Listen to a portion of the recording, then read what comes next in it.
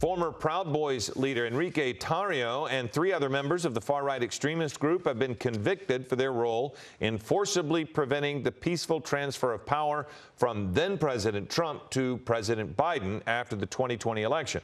A jury in Washington, D.C. found Tarrio guilty of seditious conspiracy in the January 6th attack on the nation's capital. The charge carries a prison sentence of up to 20 years.